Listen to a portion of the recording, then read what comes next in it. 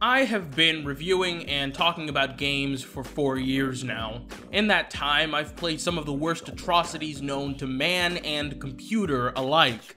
The reason I've garnered such a reputation from playing these abominations is because my fans kept sending me them. If it looked like it would cause me physical pain or disgust me beyond belief, they sent it my way. As such, I recently realized that I'm sitting at 345 games owned on Steam, and while I've got my fair share of good games, my library is also plagued by games that would drive most people to insanity. Today, we'll be taking a look at the bad, the ugly, and the holy fucking shit, how could anyone in their right mind have conceived this, and why is this on Steam? You want bad games? I've got them. You want Steam greenlight asset flips? I've got them. You want games so awful you can't even buy them on Steam anymore? Well, I've got them. Let's get started. We're going to begin with the games least likely to make you vomit. Games that aren't good, but aren't absolutely horrendous. Basically, they're the nicest guys in prison. Up first is Absconding Zotwar, a game actually about prison, or escaping it anyways. You play as Randy Crow, who has been wrongfully convicted of murder and is sent to Zotwar, the most brutal prison in the country. Every level has you facing increasingly difficult obstacles in order to escape. This game is bad for a number of reasons, but I think it boils down to Randy being a stiff piece of shit. His movement is very rigid, and most of the time you fail, it's because you don't have sufficient control over him to correct your small errors in movement. The obstacles are also inconsistent, sometimes setting off alarms and other times not. This is a game that 10 years ago would have been on new grounds. It plays like a bad Flash game and looks like one too, with its only saving grace being that it has music far better than it deserves to feature. The same can't be said for our next game, Call of Tomsk 7. Tomsk 7 is a side-scrolling shooter without any of the things that make a side-scrolling shooter good.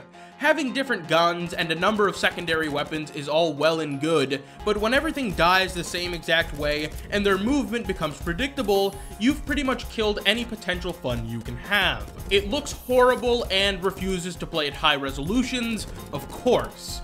This game really reminded me of those Thing Flash games that were really popular in the late 2000s across Flash game sites. Turns out that the first Thing is almost 10 years old now, and far better than Tomsk 7, because Tomsk 7 is shit. Now, not everything in this category looks like a decade-old Flash title. It's time to shift into full 3D with Glacier 3, The Meltdown. Glacier 3 is probably the worst vehicular combat game I've ever played. When you enter the game, you can choose Story Mode, except there is no story. It's just a series of tracks for you to play with no narrative whatsoever. Once you get into actual gameplay, Glacier 3 blows hail-sized chunks out of its own ass because its physics and controls make the game nearly impossible to play. Slightly turning your car will cause it to do a near 180 spin, and this is complemented greatly by the insane bounce physics that have you colliding with everything in sight. You've got about as much control over this car as you would a motorized bar of soap. The AI is probably even more lost than you are because they drive straight into mines and right off of cliffs. Only making things worse is this horrible FOV. I guess the game decided that staring at the ass end of the car was far more important than viewing obstacles straight ahead of me.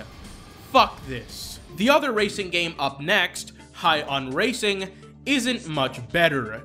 This is a game where you try to collect points around a map and make it to the end before time runs out. When you open the game, you realize that High on Racing features the same ideological crisis as the all-time bad racing game, Big Rigs, where it's called a racing game, they even have racing in the title, but you're not actually racing anyone. At least with Big Rigs, it was patched, even if the AI never finished a match, but here, it's just you. Yep, Just you with these shitty speed physics and the inability to turn, and with that, there's not much else to be said. One thing you'll see a lot of with these bad games is that they'll get a number of unnecessary sequels. Remember Randy Crow from Absconding Zot War? Well, someone thought it would be a good idea to build a universe around him. Enter Break Into Zot War, where Randy must break back into Zot War after escaping it to save his brother, Larry. And if that wasn't bad enough, get a load of Fiends of Imprisonment. This one has narration. The government is in panic. Who will they call to help their soldiers? There was only one person who could help. A man who has every experience in absconding prisons there is to have. It was Randy Crow. He was their only hope. All these games are the same fucking thing. And you remember the title music from Absconding Zot War? They just recycled it for the other two games. If there's anything good I can say about most of the horrible games on Steam, it's that they at least try telling original stories. You can see some effort in these games to immerse the player in the story they want to tell. But as our next game, Eaten Alive, will prove, it doesn't always work out. Eaten Alive is an RPG Maker point-and-click with dialogue that must have been written by the same 14-year-old who wrote Akame ga Kill.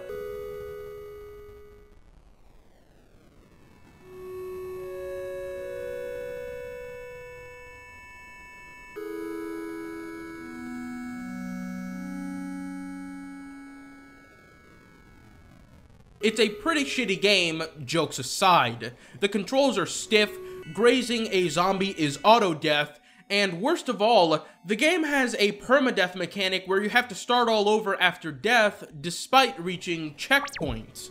I thought this was going to be your standard bullshit until I entered a room called Jim's Apartment, where you meet a gamer with a penchant for dildos. You even get to play his game, Dildo Maze. What is this doing in a zombie game? Who knows, but it's there, and it's much more fun than the actual game. And that's about it for games that don't make me want to jump out of my nearest window. The following games I'm about to cover are about to get a whole lot worse.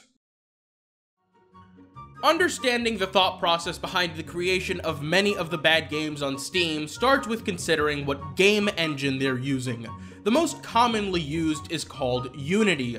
Unity has been used to make some great games, but due to its accessibility and its store where you can buy assets for your game instead of having to create them, the engine has been used to power some of the worst games on the Steam platform. Hacks use this engine because they lack the money, or typically the talent, to create anything of value, so assets are bought, plopped into the engine, and then games are made with these assets. The first game we'll be covering is called Bloody Boobs. Bloody Boobs is a game where you walk around a dungeon and pray to pillars while avoiding monsters. You play as a female of your choosing, and the character creation allows you to alter the size of their breasts. Because that's all this game is about. It's about big, bloody tits, and the game isn't subtle about it. But self-awareness doesn't mean jack shit when your game is jack shit. Gameplay is awful, consisting of running from monsters while trying to orgasm to praying to these altars. That's literally the entire game. Just running around avoiding monsters while the god-awful narration chastises you for buying this game when you could have supported charity. That's pretty ironic, coming from the developer who must have had a raging hard-on at the thought of making a game where the punchline is boobs. Fuck you and your terrible game, cunt. Sadly, Bloody Boobs is somehow less insulting than our next game, Nuclear Shot. The people who created all the Unity assets with the Minecraft aesthetic must be swimming in money, because a ridiculous number of lazy hacks bought them for their terrible games that they put on Greenlight. The big craze was zombie survival games for a while, but Nuclear Shot aspires to be more than that. It aspires to be Counter-Strike. It's basically Counter-Strike Minecraft without any of the quality assurance that you'd get out of that hypothetical title. The gunplay is broken, the AI is broken, and it took me about 5 minutes to realize it, but the level I was playing... Well, the level I was playing was literally just Dust 2. It's as good a replica as someone who would try making a game like this could create, but it's still garbage. And yeah, that's right. A game where the level design is ripped straight from another game was allowed on a platform created by the people who developed that game. Fuck me. Moving on, another big Unity craze is making horror games where the only true horror is how atrocious they are. Dark Knight is a survive until daylight horror game with some of the most disgusting visuals I've ever seen. Not disgusting by design, but disgusting because whoever made this clearly didn't understand how to properly use normal maps, the textures that usually give depth to objects in games. Anywho, in this game, you have to survive from a monster and find your way to help your mother who's on the 2nd floor. The flashlight barely shows you anything, so that's already a no-go. It's nearly impossible to navigate because of that. I wonder if this was done intentionally because the people who developed this had no idea how to make something scary other than just make the game pitch black. This is horseshit. At least I can say that Dark Knight was trying to be scary. I'm not so sure I can say the same for our next game, The Graveyard. The Graveyard is a game where you're an old lady and you walk around a graveyard. That's it. That's the entire game. The reason this is so infuriating is because not only can the game not be bothered to have any actual gameplay, but the old lady walks so absurdly slow, likely to pad out the already short length of the game. By the way, most of the games I've covered up until now are pretty cheap, ranging from 99 cents to $2. The Graveyard, a game where you basically do nothing but walk around a graveyard, is $5. What a crock of shit! The last horror game we'll cover for now is called The Hatman: Shadow Ward. As a critic, I'll usually make comments saying that a game looks dated and that it looks like a game from 10 years ago. Sometimes it doesn't, and the statement is hyperbole, but there is absolutely zero hyperbole when I say that this looks like a game from 2005. Conceptually, it's Silent Hill in a hospital. Execution-wise, it's Silent Hill in a hospital, although not as scary or as good. Admittedly, this is one of the less offensive Unity horror games, and even features some halfway decent voice acting, but it eventually becomes total cheese.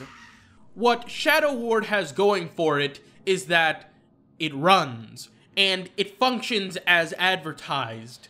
The next game on our list is called Protocol. This is a game that doesn't work at all. That's right, it just keeps looping this message over and over and won't start. This is maybe the most insulting game that you'll see in this video, if only because it's still on Steam for sale. They are selling this fucking game that doesn't work and features screenshots from a game that clearly no longer exists. The last game for this category is called Fireflies. Right off the bat, you know this game is bullshit because the character moves like they've got 3 legs, all of them of different lengths. And one of their legs is their penis, so they're trying not to have it touch the floor, but they have to walk around somehow. This is truly the only way I can describe how horrible it feels to walk in this game. The game starts out by telling you nothing, so you have to figure out for yourself that you have to drag 3 random objects to these totems. After that, you enter the land of, I don't know how to properly optimize video game assets, where you can look at one area and the game runs fine, but you look at another area and the frame rate shits itself. I really thought all this would end when I got a GTX 1070, but no, It clearly hasn't. By the way, at this point, the game is a Slender Man clone. You have to pick up pages of a diary before some untextured monkey beast kills you. Also, the sound randomly cuts out in this level. Because of course it does.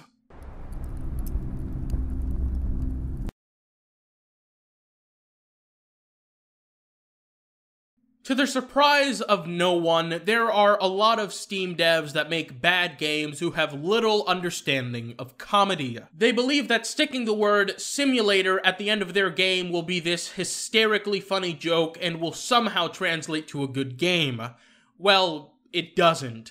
There's also those who make simulator games that hardly resemble games at all. Enter Skyscraper Simulator, a game where you buy, create, own, and sell skyscrapers. Not a horrible concept, but the game does little in the way of explaining shit. And it runs at a low resolution, making it harder to comprehend what is even going on. It crashed the first time I tried to get it to run, and is bugged to shit.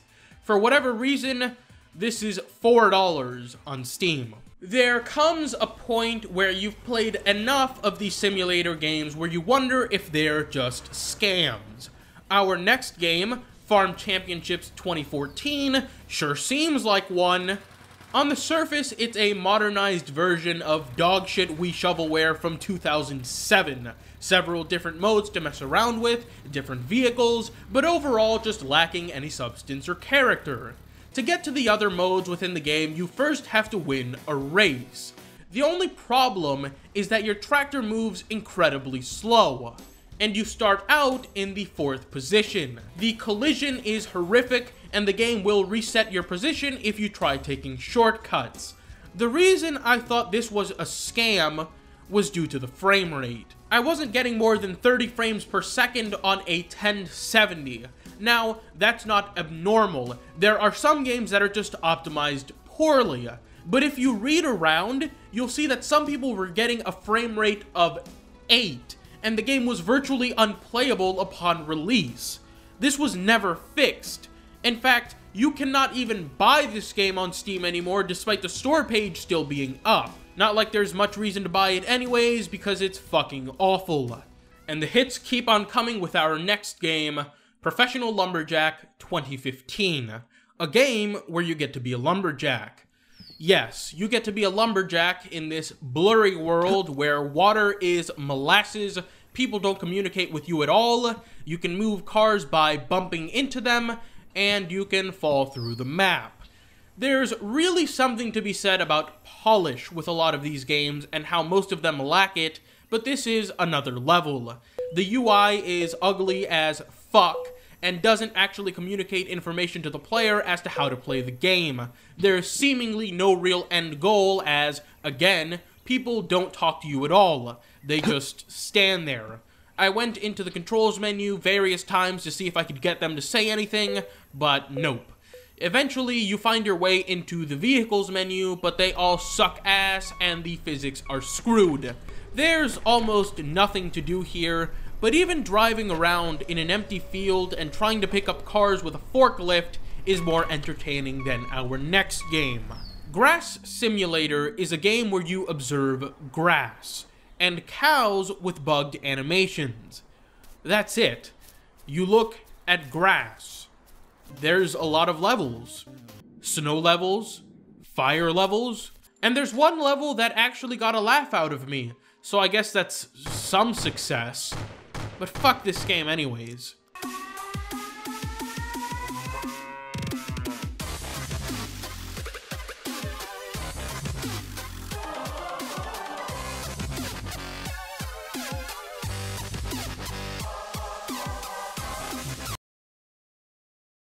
Not every terrible developer uses Unity Engine for their bad games. Some use other engines for artistic reasons, I assume. If you're going to make a terrible game, at least make it look good, right? Operation Caucasus is a game that I previously covered on this channel, but it seems to have undergone some updates, and now with my new GPU, I can finally play it optimally. I wish I still couldn't. The game opens up with a cutscene where you can barely hear anything. During World War II, The Soviet Union were over 70% of whose oil from the Caucasus. You are talking about I don't know anything about this subject. Now this place being used by a group of rich dickheads who are trying to get rich. When you enter the actual game, you're told to climb up a wall. You can't look in any other direction but up. Why would you start your game like this? Staring at a wall. Who knows? When you get behind these boxes, the enemy spots you because they're omniscient. The gunplay is fucking awful, with the animations being floaty and the guns having no real impact due to a lack of tracers and corresponding enemy reactions. The level design is horrid and feels like it was crafted by a child who thinks they understand level design and objective structure. Oh, and if you press escape, it still exits the entire game. This is maybe the worst use of CryEngine in recorded history, and one of the only on Steam beyond Crytek's own games. The lure of an engine to most of these people is its accessibility, and I think it's fair to say that one of the most accessible engines out right now is Unreal Engine 4. While many great games have been developed using UE4 and a lot are currently in development, the second it went free, we saw a wave of awful devs using it to try and create masterpieces of bullshit. Tales of Destruction is one of them. Now, I've played fucking Batology, X-17, and Time Ramicide, and other garbage of this nature, and the least I can say about those atrocities is that they at least had a story of some kind. Tales of Destruction has nothing, and dumps you into an area to just shoot things. The game is bugged to hell and back, with the mouse and controller fighting over control of the game. The gunplay is horrible, and the UV map on one of the guns is broken or non-existent, meaning that the texture doesn't properly display on the weapon. This game does nothing right, even down to the running. The jogging sound effects sound like they were recorded by an obese man in a closet.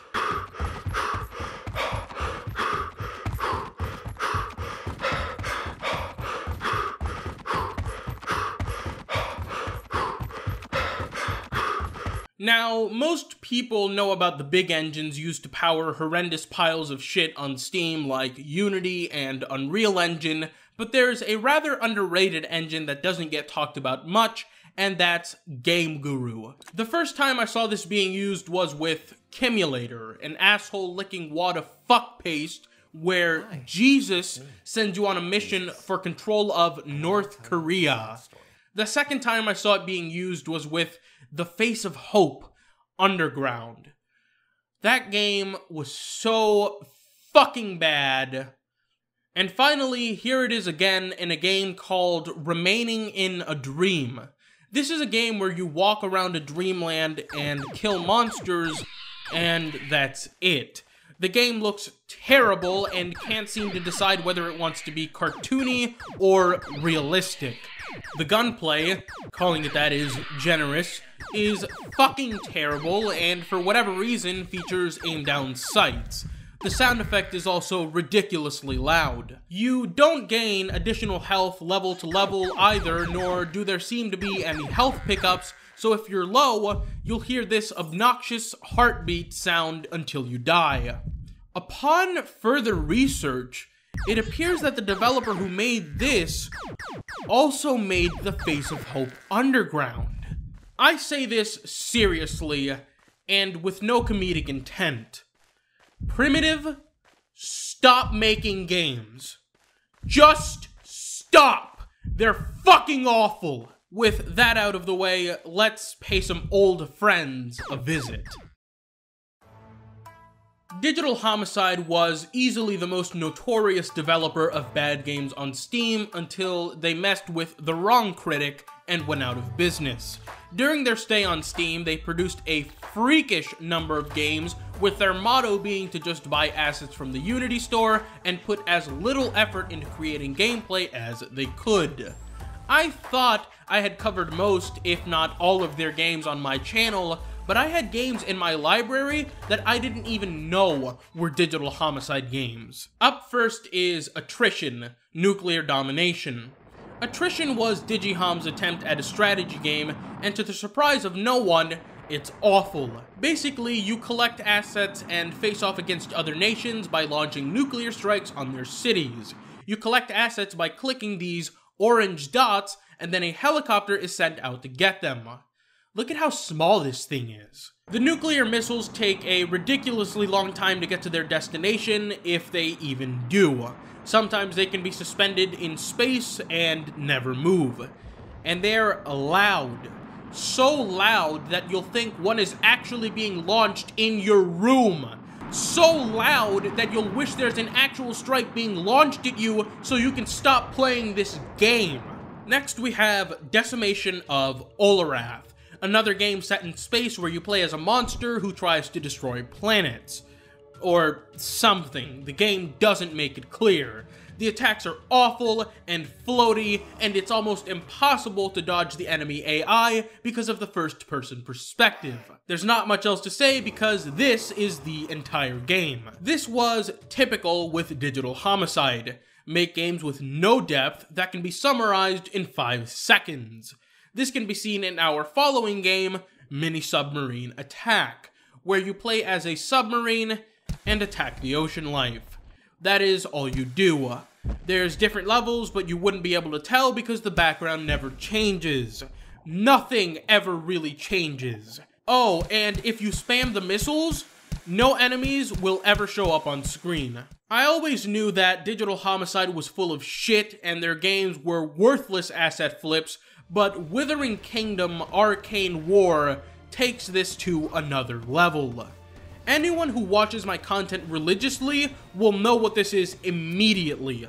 This game is just Wyatt Derp with a magic skin. Wyatt Derp was another Digital Homicide classic where you played as a cowboy in a shooting gallery. It was followed by Wyatt Derp 2 Peacekeeper. By the way, the sequel was released on the same day as the first game. Withering Kingdom is virtually just the same game. Shoot enemies that come out in waves. You can use special attacks to kill a lot of them. It's bad. It's very bad, just like all of Digital Homicide's games. But you know something? Digital Homicide's games were horrendous, often bugged messes that were terrible, but somehow, even they often weren't as bad as the games we're about to talk about. Ladies and gentlemen, it's time. These games here are the worst of the worst. Calling them games is a compliment, and some would say a stretch. They may not be representative of the worst games on the entire Steam platform, but they're certainly the worst in my library, so let's just get on with this. The first game here is Tomato Way, a game about a tomato seeking revenge, I think. This is a game so horrendous and wretched that it feels like a fever dream.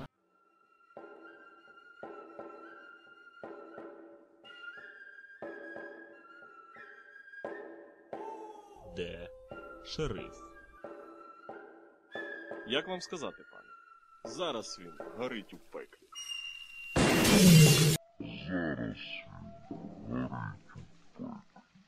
Jesus God!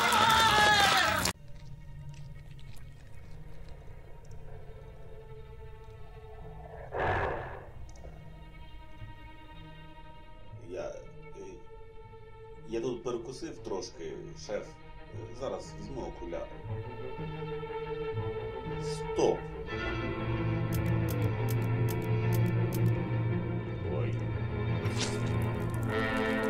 The visuals are disgusting, not just because of the quality and aesthetic of the models, but also because of how dark everything is, with you barely being able to see the enemies before they kill you. The controls have been lobotomized because you have to press right-click to reload and Q to throw a grenade.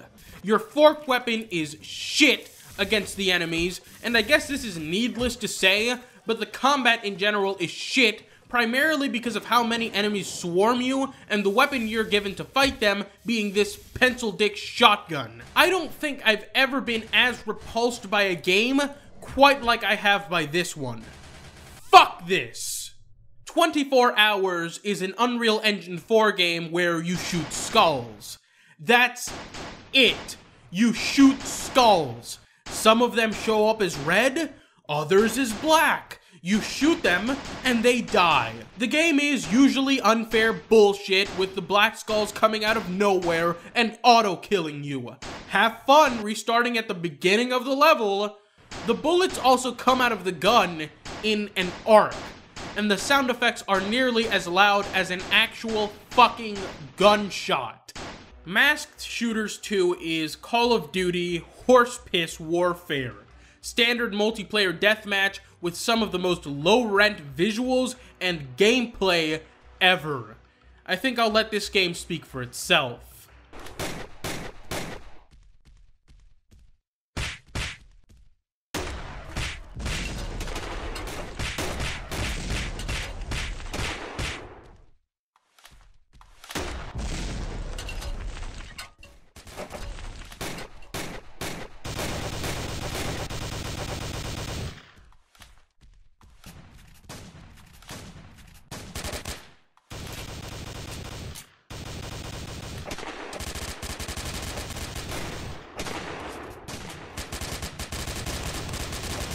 Into the War is a classic example of how terrible developers can just give up on games and how there isn't any real accountability on the Steam platform. This is a game so astoundingly fucking bad that you can't even buy it anymore. It's another standard multiplayer deathmatch game, except with somehow even worse visuals than Masked Shooters 2. When you open up the main menu, no option works except multiplayer. You get into a match, but no one is playing, obviously. This leaves you to roam around in this terrible map with these horrendous weapon models. What do you guys think about the black rectangle automatic? And what about the rectal examination shotgun? This game may also have been originally intended to be a bit more fast-paced, because when you jump, you boost jump, as if you've got a jet propulsion engine hanging from your ball sack. And for reasons that will likely never be made clear, when you walk, it sounds like you're wearing high heels. If you haven't caught on, the trend with all these games so far is that they're first-person shooters.